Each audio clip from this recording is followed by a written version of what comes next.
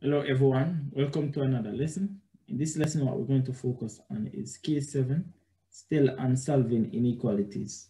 What we're specifically focusing on inequations containing fraction.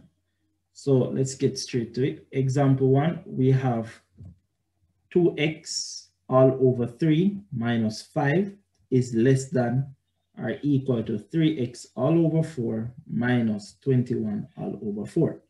So how would you approach a question like this? It is pretty simple. What we're going to do, we're going to try to eliminate what make these a fraction, right? By finding the lowest common multiple of the denominators. So note that the denominators are 3 and 4, right? So the lowest common multiple of the denominator would be 12, right?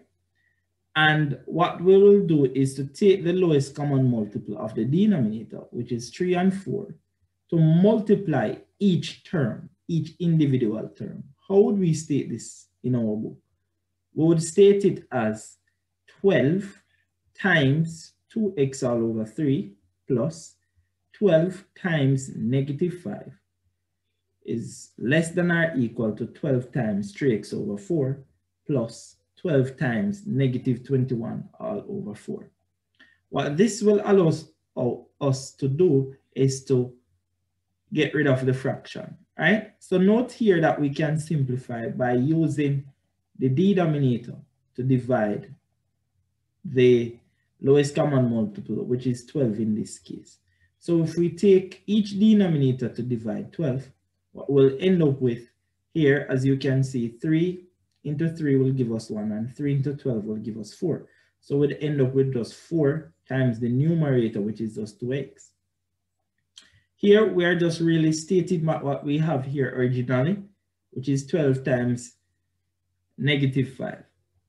To get this term here, it is just 4 into 4, that gives us 1, and 4 into 12, that gives us 3. So we take in that 3 to multiply the numerator of 3x. And we do the same procedure for this fraction. Taking 4 to divide itself and 4 to divide 12, which gives us 3. And then we take that 3 to multiply negative 21. At this stage, we can simplify this step some more. So note here that 4 times 2x will give us 8x. And 12 times negative 5 will give us negative 60. And 3 times 3x will give us positive 9x. And 3 times negative 21 will give us negative 63. At this stage, if we take a close look, we know that we have both x terms on both sides of the inequation and constant term on both sides. So what we want to do is to group the like terms on one side. So we're going to focus on the x. We want the x to be on the left. Note that we have positive 9x on the right. So we can transfer this positive 9x by just subtracting 9x from both sides. So what we will have in our book is just 8x minus 9x minus 60 less than or equal to 9x minus 9x minus 63. At this stage, we can simplify what we have here in this line. And when we simplify, all we'll end up with is just minus x minus 60 is less than or equal to negative 63, as you can see here. At this stage, we want to transfer this 60 to the other side of the inequation, and we can do that by adding 60 to both sides. When you simplify, all you will end up with is just negative x is less than or equal to negative 3. Are you finished at this stage? No. Why is that so? Because our variable is negative. And note that our variable should not be negative. So what we're going to do to get our variable being positive, we're going to multiply both sides by negative 1. So you would state that as negative 1 times negative x is less than or equal to negative 1 times negative 3. Note that whenever you multiply both sides by a negative number or divide both sides by a negative number, you must always flip the side. So our answer is going to be x is greater than positive 3. Therefore, our solution set is the set of all x values such that x is greater than or equal to positive 3. So example 2, we are given 2x all over 9 plus 5 half is greater than or equal to x over 3 minus 1 half. So note here, our focus again is the denominators. So we have 9, 3, and 2 as the denominator. What we're going to do is to find the lowest common multiple of these three numbers. And when we find the lowest common multiple, we're going to use it to multiply each individual term. So note that the LCM of 9, 3, and 2 would be 18. So we're going to use 18 to multiply each individual term. And this is how you would state it in your book. So remember that the bracket implies multiplication.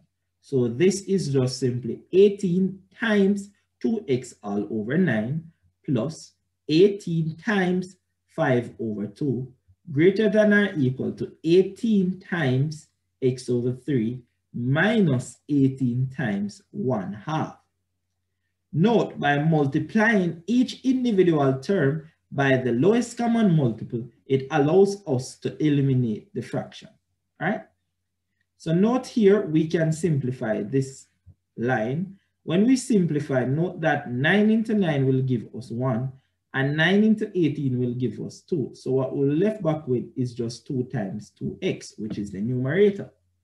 Put back our plus sign, then we simplify this fraction. So 2 into 2 will give us 1, and 2 into this 18 will give us 9. So what we're left back with is just 9 times 5 is greater than or equal to 6 times x minus 9 times 1. At this stage, we still can simplify some more, so we're going to simplify. So 2 times 2x will give us 4x, and 9 times 5 will give us 45, and 6 times x will give us 6x, and negative 9 times 1 will give us negative 9. So at this stage, note that we have constant on both sides, and we have variables on both sides. So what we're going to do, we are going to group the x term on the left-hand side and the constant on the right. So if you take a close look at 6x, note that 6x is positive. So we can transfer this 6x to the left-hand side by simply subtracting 6x from both sides. This is how you would state it. So you would state it as 4x minus 6x plus 45 is greater than or equal to 6x minus 6x minus 9. At this stage, you are going to simplify. When you simplify, note that 4x minus 6x will give you negative 2x.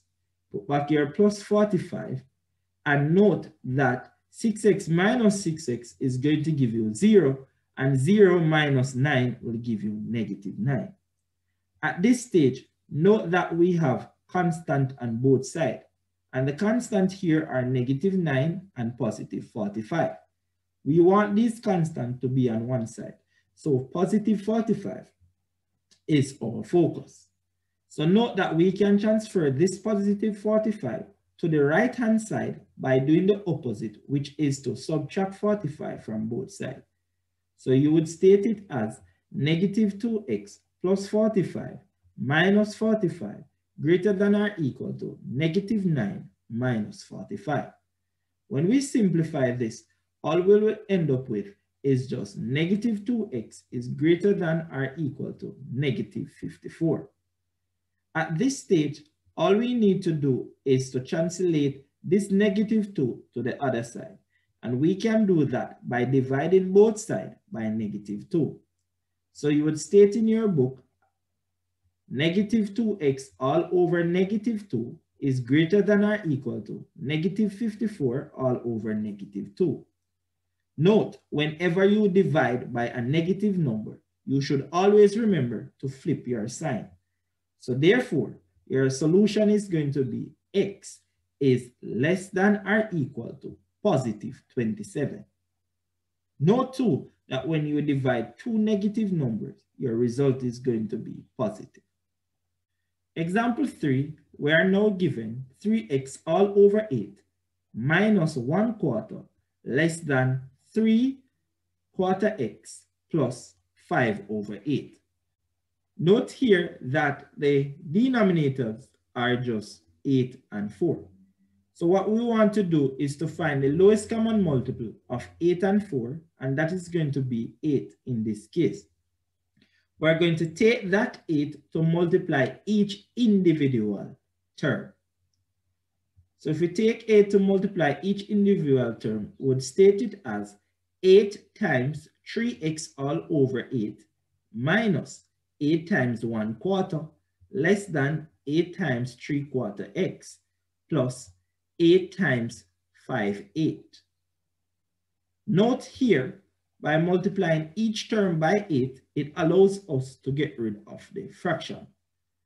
So note, when we simplify this, 8 into 8 will give us 1. So what we're left back with is just 1 times 3x. And 4 into 4 will give us 1. And 4 into 8 will give us 2. So what we're left back with here is just 2 times 1. And 4 into 4 is 1. And 4 into 8 will give us 2. So what we're left back here with is just 2 times 3x. And plus 1 times 5. At this stage, we're going to further simplify. So note that 1 times 3x will give us 3x. And negative 2 times positive 1 will give us negative 2.